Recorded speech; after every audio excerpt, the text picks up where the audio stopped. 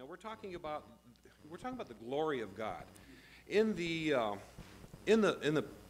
passages that we've looked at, the speakers that have been in front of us, and you realize, of course, either directly or by testimonial inference, you've heard about 26, I think, different people, different personalities, giving you some feeling of the Spirit in them, their understanding, their perceptions. And a lot of times, as I forget who said this about the hymn of the garment, Brother Ricky, I think, a lot of these are just views taken like this. Well, you know what I see?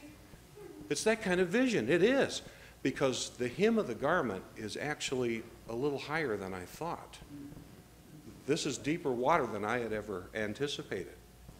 What we see here is, it's talking about the glory of God. You hear people talk about light, about brightness, about, wow, that was so beautiful I could barely look at it. That's where we're at. We're in this area. Brother Jonathan brought to us that passage out of Exodus. And I think it's significant in that in all of the Scripture, the only direct reference of a friend to God in this kind of conversation was Moses. Remember, he makes that point. He said, and he's referring back to God in Exodus 33:12, he says, "Yet thou hast said, I know thee by name, and thou hast also found grace in my sight." Moses didn't want to go where he had to go alone. He wanted to go with the Lord. And the Lord said, "I will do this thing also that thou hast spoken, for thou hast found grace in my sight, and I know thee by name." That was a mercy to him. That was, he said in another place there, "I've been like a mother to you." The tenderness that we see from God is, in view of his glory, is another one of those overwhelming thoughts, right? And Moses, and I'm not sure exactly why he said this, but he says, "I beseech thee, show me thy glory. Show me thy glory. I want to know you. I want to know." And the Lord says, "Okay." It's amazing. "I'll put you in a place. No man can look at this and live." He says, "Behold, there is a place by me. Thou shalt stand upon a rock." Oh, brethren, and that's where we are today. We're on that rock. You know that, don't you? Anyhow, he comes by him, and he passes by.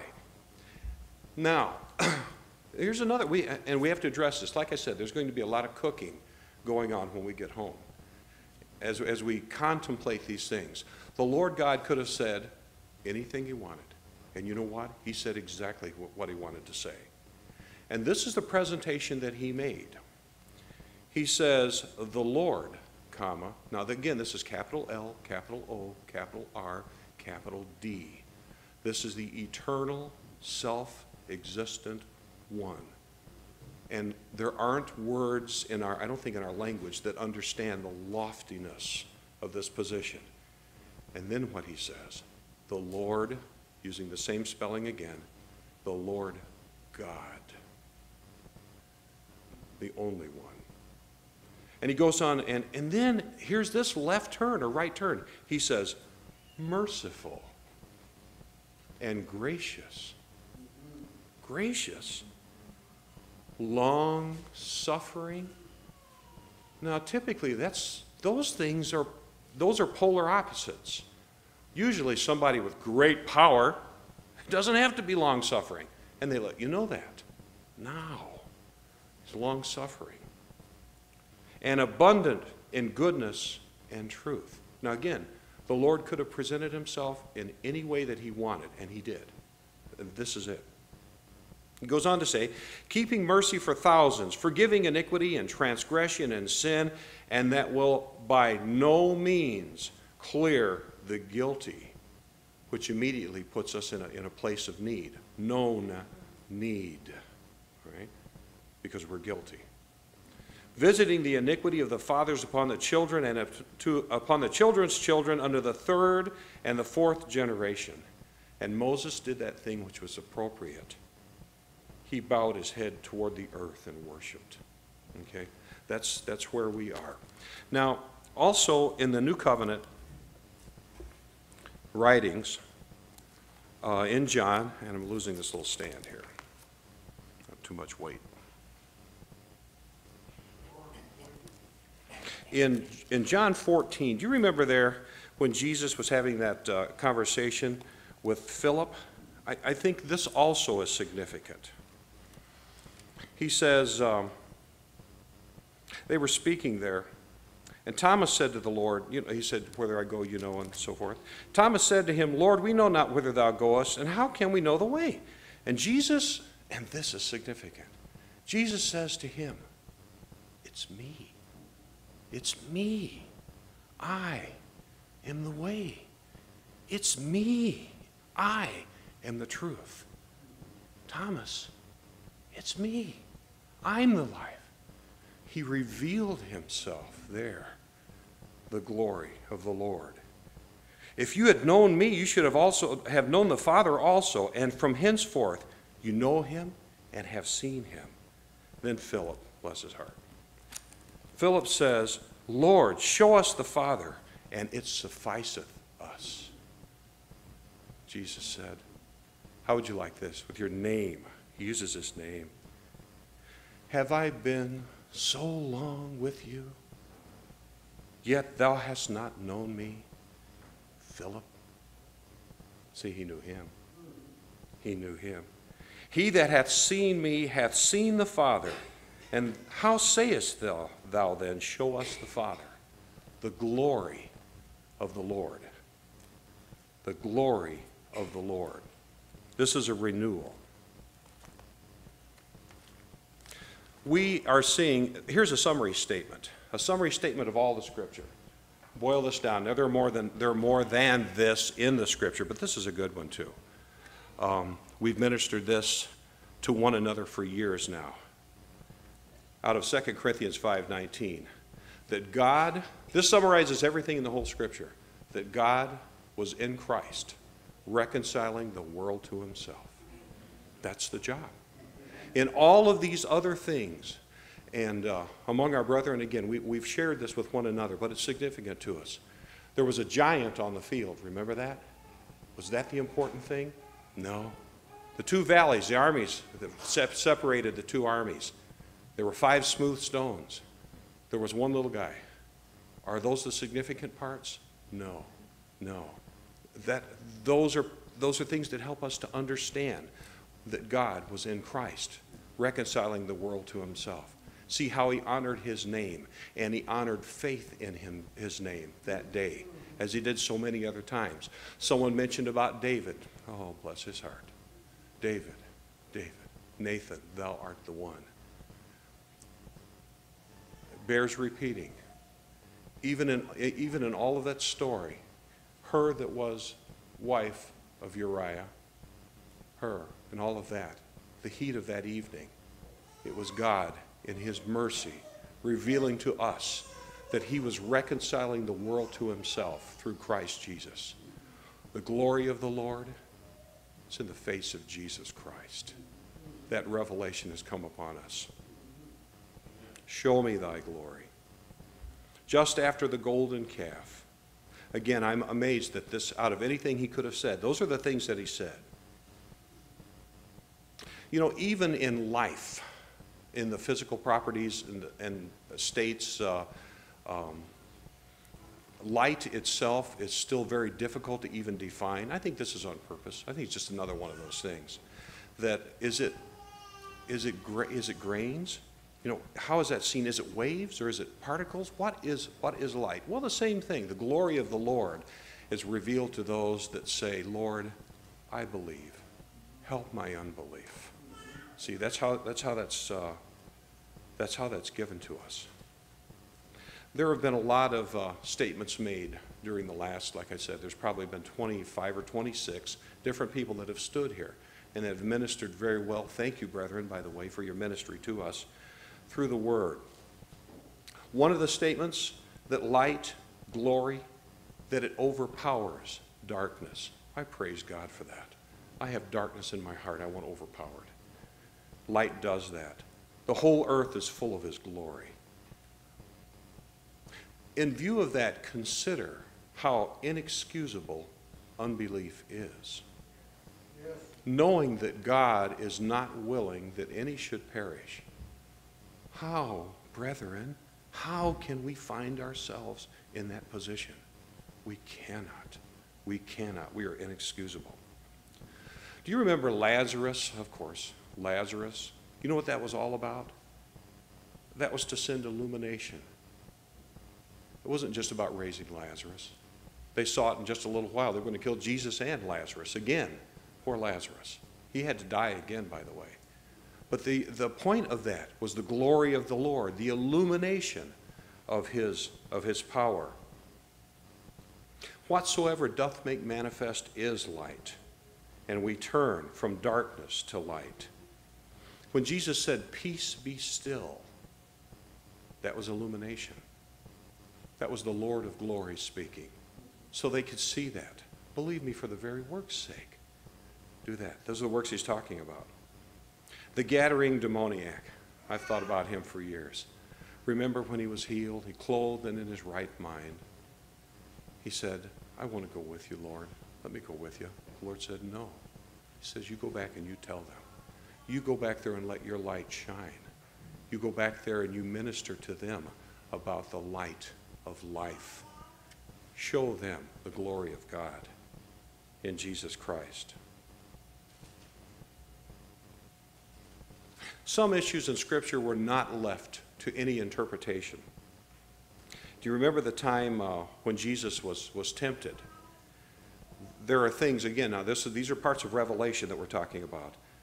Satan's probing, Satan's position in the world, remember that? I'll give you all the glories of these things if you fall down and worship me. And what did Jesus in each one of those rely upon? The Word of God. He believed the Father, the revelation, the light, the glory of God in that Word. And in his incarnation that Phil just talked about, the heavenly host, they sung that night, "Glory to God in the highest." Glory to God. A revelation from that world or that land to ours. So in view of just some of these summary statements and thoughts, I would like to give you opportunity to reflect somewhat upon what you've heard during this time, and not just that, but if you have a question, a specific comment, this is a really good time to get some feedback. Not only that now, there may be no one here that can answer your question directly, but it allows us all to think about these wonderful things. So this is a time for us to discuss. Again, we don't have to set any records about how long or how short this is. We want this to be something that's valuable for you. If anybody has something they would like to say in Christ, say on. Okay, first I'd like to say that I really have appreciated this renewal. It has meant a lot to me. Last year, Maddie shared a little bit in her testimony how we were talking before we decided to do our Saturday meetings. And Maddie says to me, she says, do you know what the topic of the next renewal is? And I said, no. She goes, oh, it's going to be divine glory. And I said, that's interesting. And I have to admit this, I honestly didn't know how you were going to get several sermons out of divine glory. Oh, man. Yeah. So, but it really helped me with the Saturday meetings because we had to actually think about it. I thought, well, the last renewal was on the love of God. I can see that, but divine glory, that's just... Anyway, but the Lord really showed me his glory and how it was this past year, especially in the past few weeks. I think he was preparing me for this. I have been, especially within the past few months, I have been very consumed with myself. I would think about me and, oh my gosh, does my hair look okay? Do I look okay? And all that. And it was taking away from God. And I knew it, but I didn't want to admit it, And so, but God showed me within the past few weeks that these things are temporary and he doesn't get glory from the way we look or talk or anything. Like, I work at a pizza place that's really close to my house.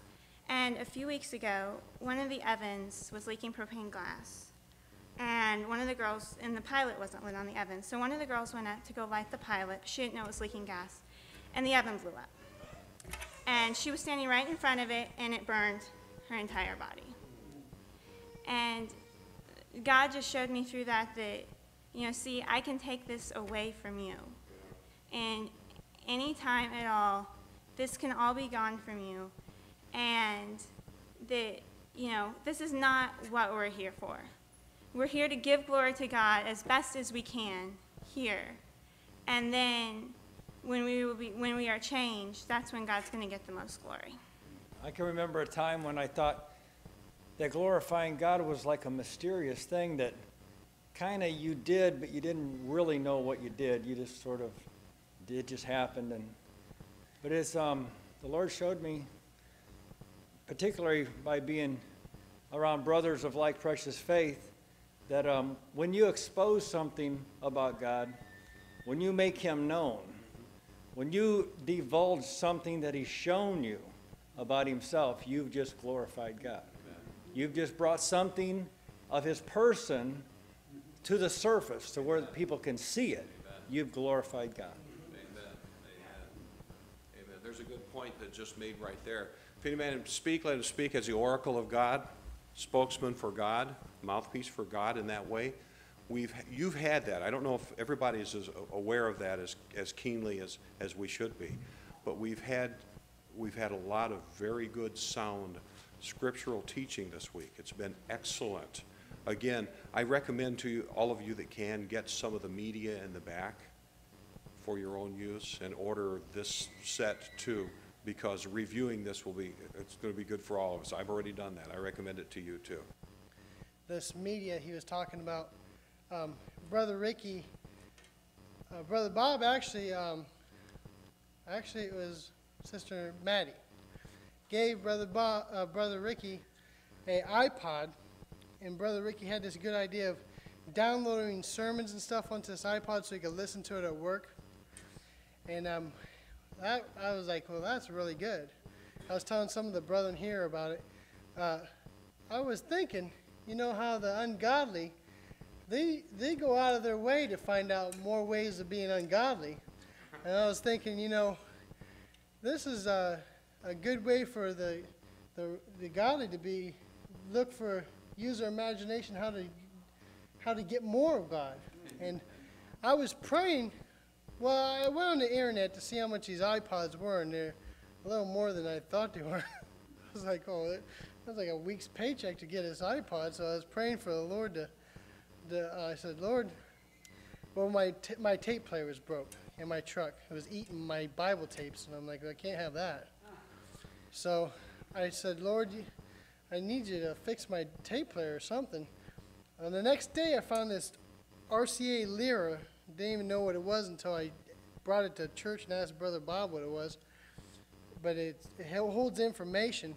And so I was downloading. Brother Aaron has been downloading for me every time I come to church, sermons and stuff. And I can't tell you how blessed I've been by listening to past renewals and sermons and Bible on these all day. Because the job I got, see, I got this tape adapter, and of course it doesn't have a tape in it. It just adapts into your tape player, so my tape player plays that. So all day I could just listen to this stuff, and I have been so blessed. But what I was going to say was, I would also encourage you to get these MP3s that Brother Aaron has labored on, and he's really wanting all of you to be blessed by this, and find a way you could listen to these things. Go out of your way, figure out a way to listen to them, because I guarantee you will be blessed. I told a few of you in the last 73 years, I've heard several hundred sermons and preached a few. But this morning, the message by Jonathan and by Jason were the finest I've ever heard. And yet I was talking this over with Jonathan about Ephesians 1, 10, and 11. Here, many of these passages have been from Ephesians. I want to tell you, Ephesians is the greatest book in the world on the unity and glory of the church as the body of Christ. And we've talked a good deal about what it does for us and our hope of the sharing of the glory of God by receiving simply Christ to dwell in our hearts. One idea has not been presented that is obscure in several translations, but in a few has been very plain. You know, it's been my privilege and duty for more than half a century to teach Greek and Bible interpretation, and I have quite a collection of different versions. I've heard several different ones quoted here today. What I want to bring out is that the book, let me read the verse here according to the New American Standard Version. Find the number here. In the 10th verse, with a view to the administration suitable to the fullness of the times, that's rather obscure in the most translations. I forget now the old phrase that's so obscure, but the thing is, they say to sum up all things in Christ. Reading in the Greek, it's interesting to say to make under one head all things, both in heaven and on earth.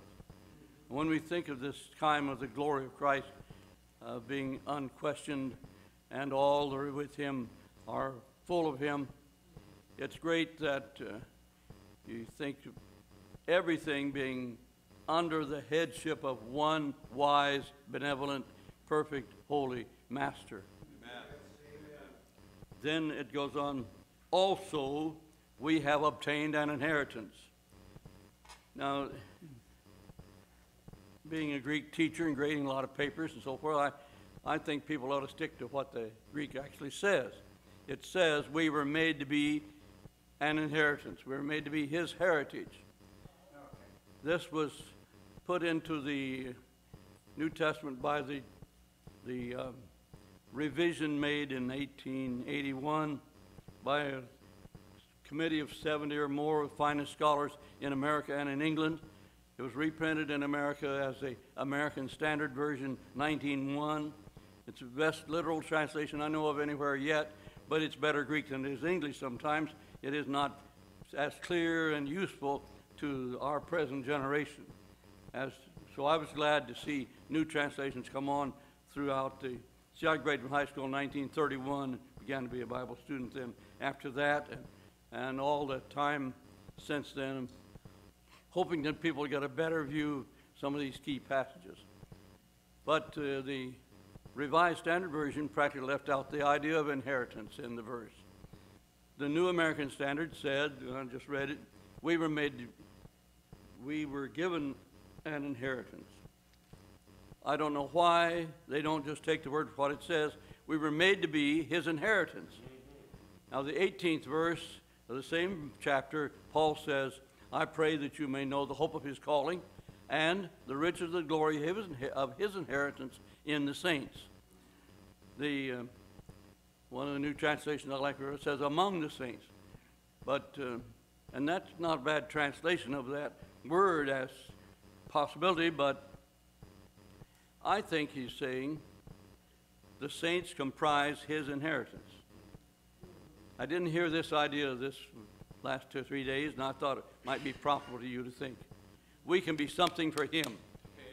He's not only much to us, and we have a lot from him. That we've emphasized. I'd like to have you have your heart filled with a desire to be something valuable to him. We are his inheritance. He has purchased for himself a kingdom and a people. And God keeps saying, I will be their God, they will be my people. We read about his own possession, 1:14 something. That's the same idea. That salvation is what we got, and we're what he got. It's the view of the bride of Christ. It's, yeah, we're the Lord's heritage. We're the Lord's. In other ways, we were the Lord's field, the Lord's house. I mean, this is sort of the same idea. It's marvelous. There's something that came to me. We were talking about Exodus 34, about the glory of the Lord. That there's it's the great salvation of God. There's two different societies that's viewing it, and they see something different. From the human point of view, it's the power of God. From the angelic point of view, it's the wisdom of God. See that? I mean, how are you going to impress angels with power? I mean, they've seen, but now wisdom. That's and then, as I understand it, when we are partake of glory in its fullness, this is one aspect that's going to flower out, is the magnificent wisdom that has been revealed in salvation, that he has actually brought a people to glory, and when they get there, they're like him. Amen. And I glory in that. These two different sides of salvation. So the fact that if you know something about God, then God's glory's been revealed to you. And you ought to be very, very thankful for that revelation. And I'll just add this little tag to that, and then I'll sit down. God's glory, when he manifests his glory to you, that's not something necessarily that just happens intellectually or academically.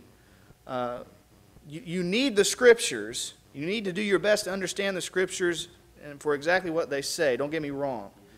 But if we understand God spiritually, God manifests himself to us spiritually, he's got to do that in your mind. That's why there are many, many people that read the Bible.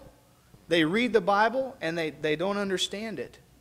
Or they read the Bible and they distort it. They got the same Bible we do. How does that happen? I mean, all they got to do is read the words, right? Just read the words. Or you know, like Brother Seth has studied Greek all his life. And I took Greek and Hebrew in seminary, and I wasn't very good at it. But, you know, you study all those things, and yet still there are people that have radically different understandings of God and of what the text says, and it could say this, and it could mean this, and, you know, what's all that about? Well, you see, God manifests his glory. You go to the text, of course. Don't misunderstand me. I'm not saying we throw the Bible out, that we sloppy about the Bible. Not at all. But the Spirit of God has to work in your heart personally for his glory to be manifested. I wish I could say it a little bit better than that, but I hope you understand and follow what I'm saying. God's got to reveal his glory to you personally.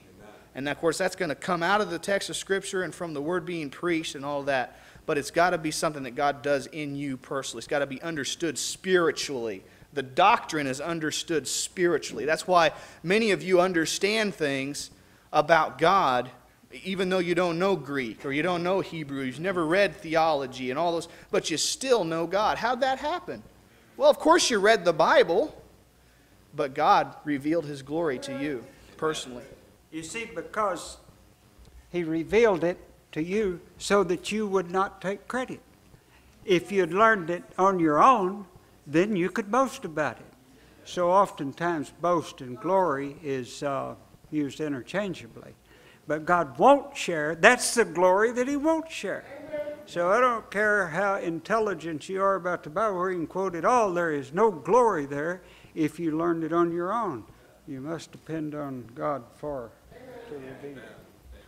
I have found, because some of the wise brethren have reminded me often, that if we come expecting and desiring, we won't go away disappointed.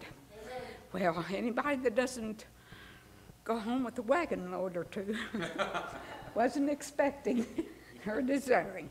And there was two things I thought of in the past, and I'm not saying whatever anyone else has said is wrong. I'm just saying because I know my learning is kind of down in here, but Brother Given has said more than once that God wrote his own dictionary. That's right. So when I stopped trying to figure it out from other books, I made progress. And when they would talk, then I could understand more, and I want to thank God for that. And then Brother Fred had a term that he used pretty often, and it was tolling the hogs along with corn, just enough to keep them coming. Well, I like that thought, because if you're hungry, he has what you need. And what is necessary to bring you to glory. And so having seen that, then I was more determined. And just another thing quickly, there was about a 3-year period that when I first came together with the brother, and I'd never known what it was to be one with Christ. I didn't. But I had to leave. And I was quite grieved because I knew what my whole life was. And I was really thinking that I would go back to that because I wouldn't find brethren out there. I knew they weren't out there. Well, they gave me a plaque. God's grace will never lead you where his grace cannot keep you. And when I was alone, I learned that song, Higher Ground. Now, I'd been singing it, but I learned it. Well, he is able. Thank the Lord for that. But we have his word that we are fed by, and so we're without excuse. But as the brethren were talking about glory, I had looked, because of the topic, in the dictionary. And I know it gives it the best that man can, but I used these words and kind of made my own thing. But glory is being worthy of great honor and admiration. And I thought that's fine if it's applied to God. Vain if it's talking about men. It will perish. And doing something important, but only God through Christ could do that which was necessary, but most important for our being one with him. And that is to bring us to eternal glory. It's an ongoing thing. It's not a once and settled. It's ongoing. And on our part, it's a working or worship and admiration and praise. And on our part, that's complete commitment to God in what we think or say or do. And the highest, most radiant splendor, that's our God and his Son. And in that day when he makes up his jewels, I was thinking, as we sang the song, Face to Face, when we behold him, he will be the greater glory because he's seeing those that his I and the children that you have given me. And we've been kept by that power and might. And so the most glorious thing will be God's, what he has received, because he's desired it from the very beginning. That was his purpose in bringing us to the knowledge of him. Yeah. And so he wants to complete it, and we're to be a faithful spokesman and a servant for him. And then just in closing, once we were bankrupt completely.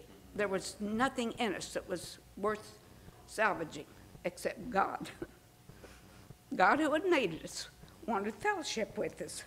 So I would ask now, how serious am I, or anyone else, to be in his image, in his likeness, his most glorious likeness, when we are called? Will we be able to stand in that day? Something for us to consider, not take for granted. Amen. You know, if you've got something in your life that stands between you and the Lord, cut it off and cast it from you, or gouge it out now. Something Brother Seth mentioned to us about making some decision, making up your mind to follow. As for me and my house, what are we going to do?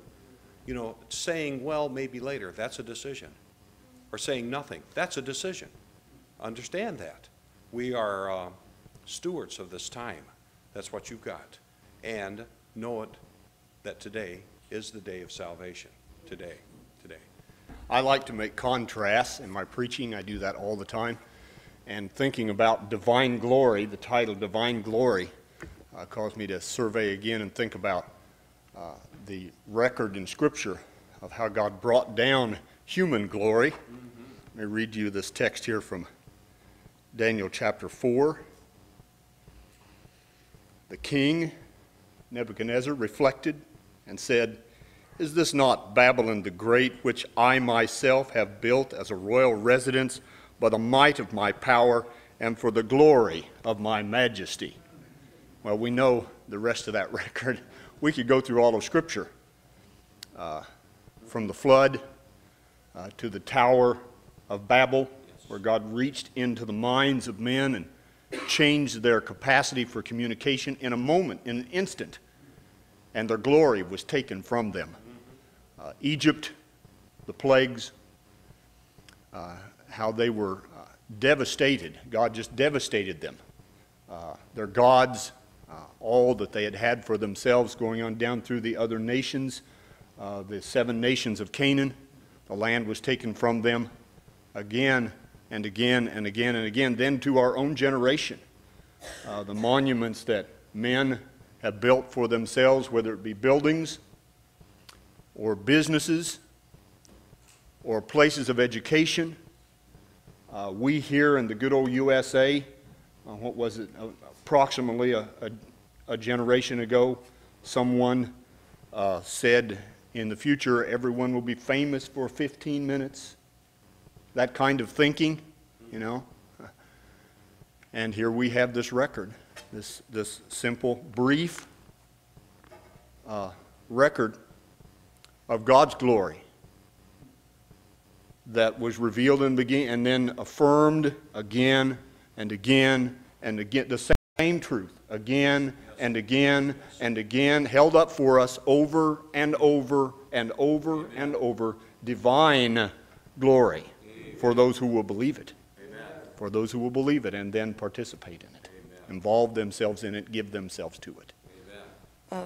The scripture speaks about our conversation. I like that word because it denotes something fuller than just the words that we speak.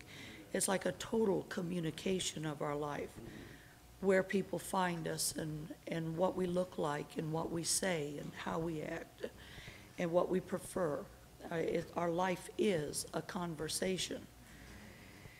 And also the glory of God and the correlation between the two. Now, God is invisible. Brother Boyce mentioned, how light is invisible. Now, I also would like to point out that these notes that I'm going to share with you now come about a page and a half before his message and about some of the others. But that how would an invisible God teach his creation about himself? They're all created. Everything is below him. And yet God is altogether beautiful. He's wonderful. And he's willing for those things which he has made to know him. Amen. It's right. It's meet. In order for him to be rightly admired, for him to be known. Amen. Well, I'd like to talk about the suitability of what it is that proclaims God.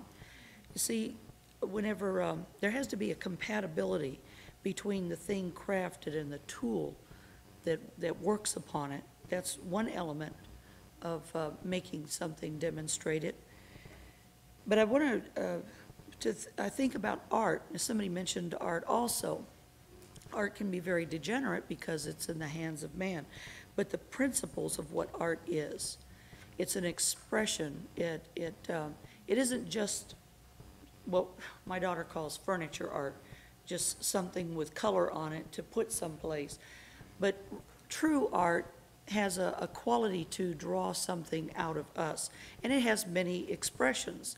You can't confine yourself just to think of a painting whenever you think of art. Well, select a theme. All right, let's say you were going to create something and what you were trying to express was light. So what medium will you choose to express light? Will you choose sound? Will you choose rock or paint or water or sand or plants or air or grass? What is it would you use to explain light, to make it evident to someone else, to portray its qualities? Another theme, strength. Would you use wind or cloth or wood or clay to show strength? See, there are limitations in all of these things. Well, what about if you wanted to express truth or love or immortality? See, it gets harder. As you start talking about the qualities of God, what is there that God made that would be able to demonstrate and to show forth his glory? And what he chose was man. And just a thought here too, thinking about in the garden, whenever God taught us a lot more in the garden than I think we've seen just yet. We tend to kind of hit on that and then keep on going, because that was the beginning and we've got places to go from there. But whenever God made an helpmeet for Adam, he made her out of his own flesh and blood. He took Eve from the side of Adam. He didn't make a separate creation. He had to make somebody who could know Adam, someone who would share the qualities of Adam. Well, whenever God made his church, he created her and his son. The church is his body. Now, someone else mentioned this, but this was a glorious thought whenever I thought of it too, that a man is over everything God created, God accepted. A man is. Doesn't say that of the angels. Whenever you see the largeness of what we've been brought into, it would provoke a godly response would be one of increased desire. There's no one in here that is not capable of giving more glory to God than we have given him thus far. Your capacity has not been discovered yet. And it's that same God who ordained this glory that will cause you to show his glory forth, here and in the world to come. So it provokes this holy zeal and desire to see what God created us able to see. It's like he said, I made you so you can see this. Now that makes me go, then Lord, help me to look. Help me to find what it is that you've directed my vision to. And then whenever we talk about, I've cut my teeth on the scripture, all have sinned. And I'm not going to tell you what camp I grew up in. It doesn't make any difference. But even though the second part of that is said with it, I always sense that the import of it was missing. Like all have sinned, that part I got, and come short of the glory of God. I knew it was important, but I didn't know why it was important. Now, this is not the first time we've been thinking on these things, but it's a very serious, it's a condemning flaw to fall short of the glory of God, to fail of the purpose for which we have been created.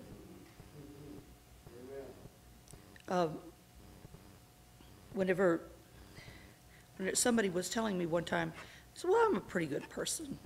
God probably will let me into heaven, which was foolish talk. And so I really haven't done anything bad. And I says, well, but what have you done to merit being able to stand uncondemned in his presence? See, what you have to do is not convince God that you haven't done anything really, really bad. What you've got to be able to do, if you don't want to have to confess a Savior, the only Savior, is you've got to go to heaven and stand in the presence of his glory and say to God, I'm here because I deserve to be. I'm as good as you are. Now, if you can't do that, then you need a Savior, because you've fallen short of the glory of God.